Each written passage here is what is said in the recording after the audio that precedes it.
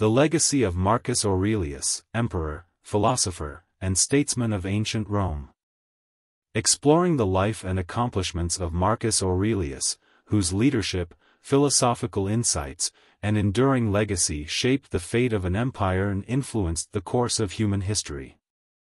Many notable events happened in 121 AD. The Roman Empire, under the reign of Emperor Hadrian, was experiencing relative stability and economic prosperity, marked by extensive construction projects, including the building of Hadrian's Wall in Britain. In China, the Han dynasty, led by Emperor An, was facing challenges from regional warlords, leading to increased political instability and military conflicts. The Parthian Empire, situated in present-day Iran and Iraq, was engaged in intermittent hostilities with the Roman Empire, particularly along the eastern borders of the Roman territories. But on April 26, 121 AD, when Marcus Aurelius was born, nobody knew that he would eventually be Emperor of Rome. The story of how he became emperor, what he accomplished, and how he came to influence the thoughts of humanity for millennia is a fascinating one. Marcus Aurelius was born in Rome to a prominent family. His full name was Marcus Aurelius Antoninus, and he was originally named Marcus Annius Verus. His family had connections to the ruling Nerva-Antonine dynasty, and his father, Marcus Annius Verus, was a consul. Marcus Aurelius's intellectual potential was recognized at an early age, as he received a comprehensive education that included training in oratory, philosophy, and literature. His exposure to Stoic philosophy under the tutelage of prominent teachers such as Junius Rusticus and Apollonius of Chalcedon played a significant role in shaping his philosophical outlook and moral principles. This early cultivation of his intellectual abilities and ethical understanding laid the groundwork for his later philosophical works and his renowned ethical teachings, demonstrating the early acknowledgement of his intellectual promise and philosophical inclination. In Marcus's youth, the Roman Empire, under the rule of Emperor Hadrian, was experiencing a period of relative stability and prosperity, marked by the construction of various architectural marvels, including Hadrian's Wall in Britain and the completion of the Pantheon in Rome. The Parthian Empire, situated in present-day Iran and Iraq, was engaged in intermittent conflicts with the Roman Empire, influencing the geopolitical dynamics of the Middle East. Emperor Hadrian selected Marcus Aurelius as his successor, designating him to be the next emperor of Rome, around 136 AD. The specific reasons behind Hadrian's decision are not explicitly documented, but it is believed that Hadrian recognized Marcus Aurelius's exceptional intellect, moral character, and leadership potential at a relatively early age. Moreover, Marcus Aurelius's connection to the Antonine family through his biological father likely contributed to Hadrian's decision, as it helped solidify the continuity of the Antonine dynasty and ensured a stable succession process within the Roman Empire.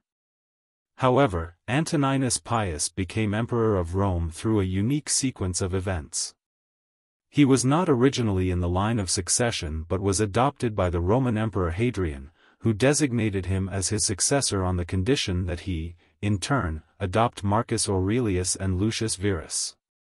This adoption and subsequent succession were critical in ensuring a stable transition of power and maintaining the political and social equilibrium within the Roman Empire.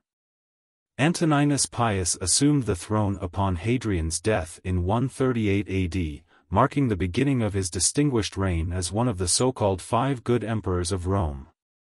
Marcus Aurelius was adopted by the Roman Emperor Antoninus Pius in 138 AD at the age of 17. This adoption was a crucial moment in his life as it eventually paved the way for his succession to the Roman Empire. Under the guidance of Antoninus Pius, Marcus Aurelius received extensive training in statesmanship and governance, preparing him for his future role as a leader of the Roman Empire. This strategic decision was pivotal in securing a stable succession process and contributing to the continuity of the empire's governance under a capable and well-prepared leader. At the age of 24, Marcus Aurelius was married to Faustina the Younger, who held the title of Augusta as the Roman Empress, in 145 AD. Faustina the Younger was the daughter of Antoninus Pius, the Roman emperor who adopted Marcus Aurelius as his heir. Their marriage was notable in Roman history, and Faustina the Younger was recognized for her significant influence on her husband's rule and her contributions to various charitable and cultural endeavors during her time as empress.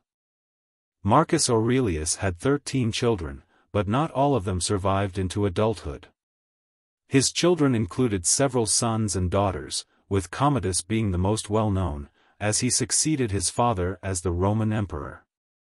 Between 136 and 161 AD, Marcus Aurelius was actively involved in various administrative and military responsibilities, preparing for his eventual ascension to the Roman imperial throne.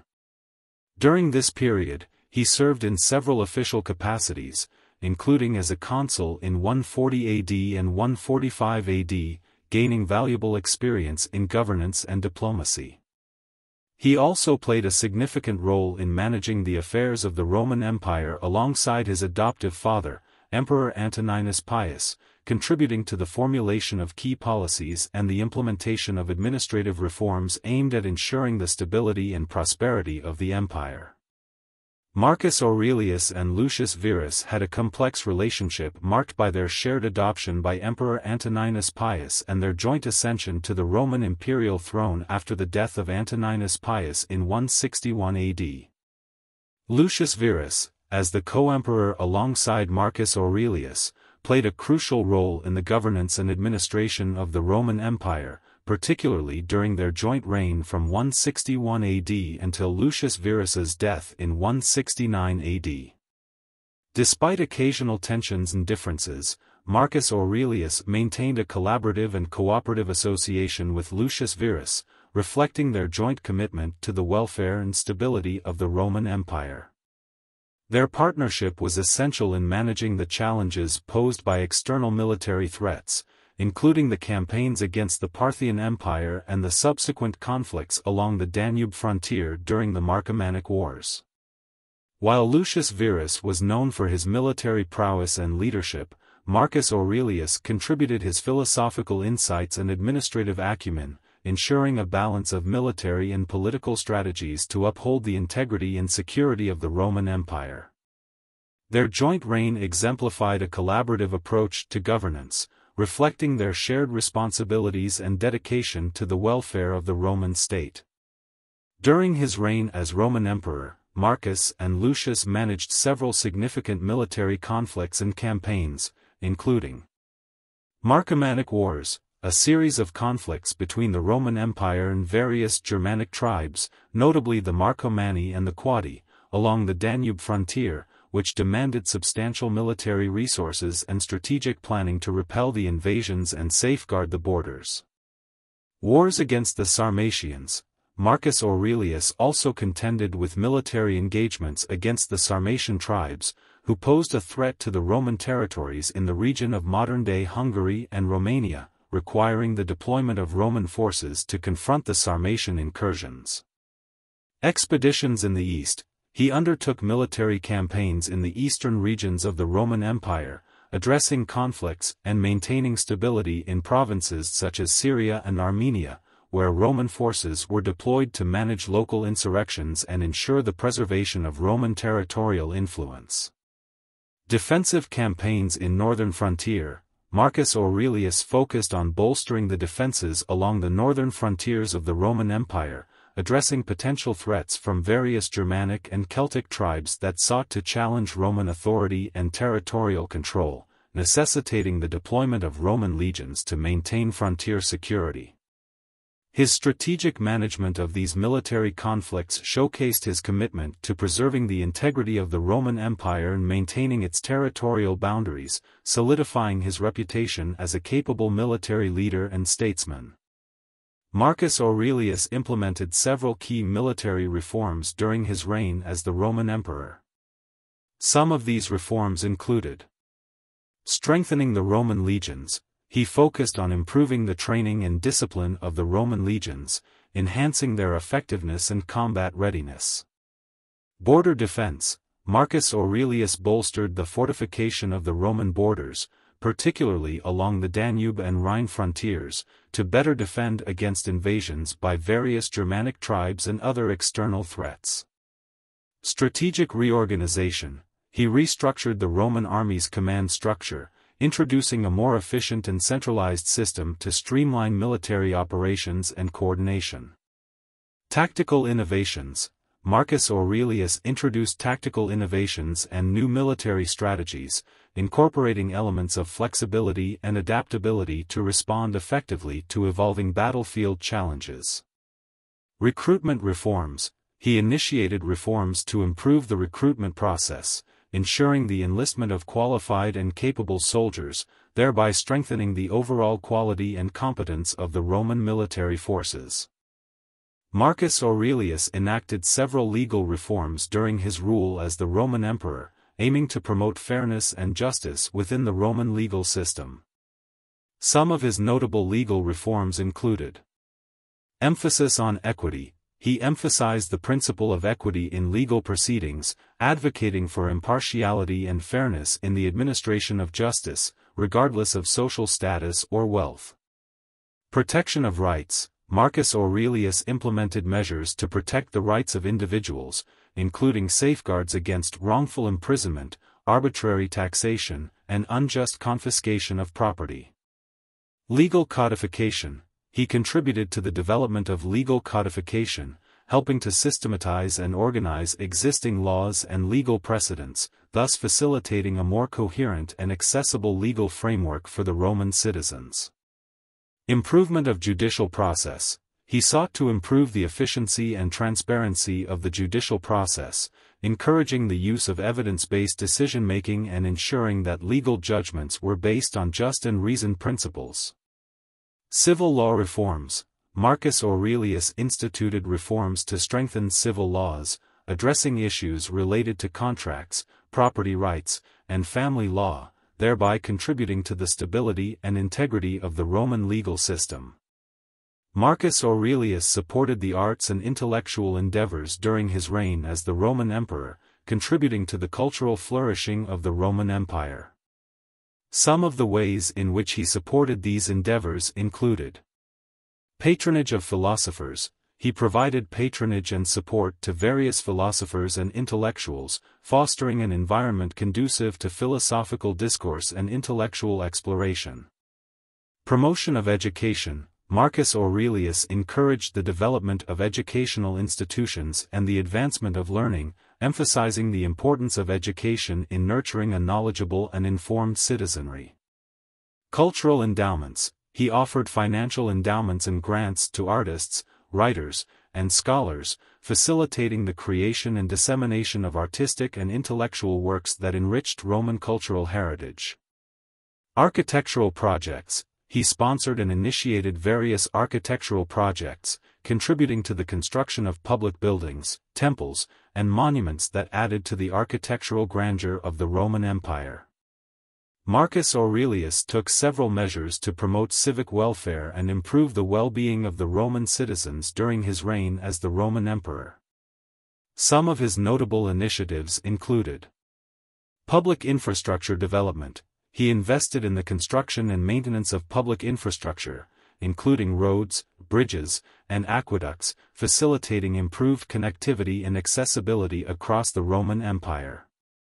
Some of the notable infrastructure projects associated with his reign include the repair and restoration of the Via Appia, a strategic Roman road connecting Rome to southern Italy, as well as the completion of the Antonine Wall in Scotland, which served as a defensive fortification in the northern territories of the empire. Public health measures. Marcus Aurelius implemented public health measures, including the establishment of hospitals and medical facilities, to provide healthcare services and address public health challenges prevalent during that era. Welfare programs. He instituted welfare programs to provide assistance to the underprivileged and vulnerable segments of society, offering support for the poor, orphans, and those in need, demonstrating his commitment to social justice and compassion. Agricultural reforms. Marcus Aurelius introduced agricultural reforms to enhance food security and agricultural productivity, ensuring the availability of essential food supplies for the Roman population and mitigating the impact of potential famines or food shortages. Urban planning. He prioritized urban planning and development, focusing on the enhancement of city layouts and the creation of public spaces, parks, and recreational areas, contributing to the overall well-being and quality of life for the residents of Roman cities. Marcus Aurelius was generally regarded as a wise and just ruler by the citizens of Rome. His commitment to upholding ethical values, promoting civic welfare, and ensuring the stability of the empire earned him respect and admiration among the people.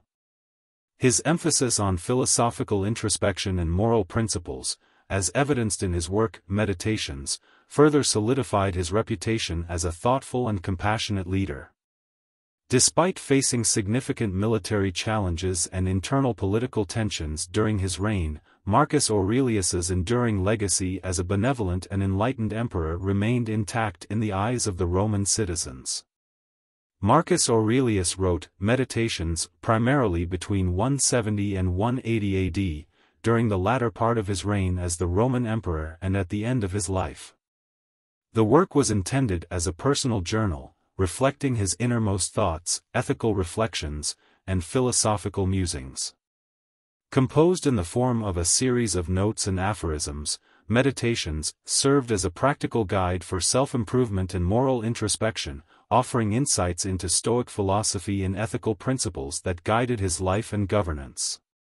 Marcus Aurelius utilized this introspective exercise to navigate the challenges of ruling an empire, providing himself with a source of solace and guidance during times of personal contemplation and turbulent political circumstances. Unfortunately, following the death of Marcus Aurelius in 180 AD, his son Commodus succeeded him as the Roman emperor. Commodus, known for his erratic and despotic rule, marked a stark contrast to his father's principled and stoic leadership. During his reign, the Roman Empire faced internal turmoil, characterized by political corruption, economic instability, and social unrest.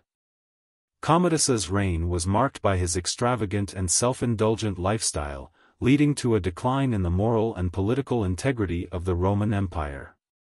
The succession of Commodus signaled the end of the so-called Pax Romana, Roman peace, an era characterized by relative stability and prosperity within the Roman Empire. Commodus's reign, marred by political intrigue and a lack of effective governance, laid the groundwork for a period of upheaval and transition within the empire, setting the stage for the eventual decline and fragmentation of the Roman state in the centuries that followed.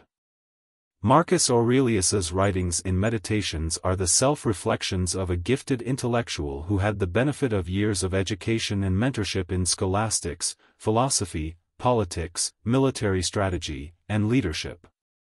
It was written at the end of an exceptional political career and at the peak of his experience, knowledge, and wisdom.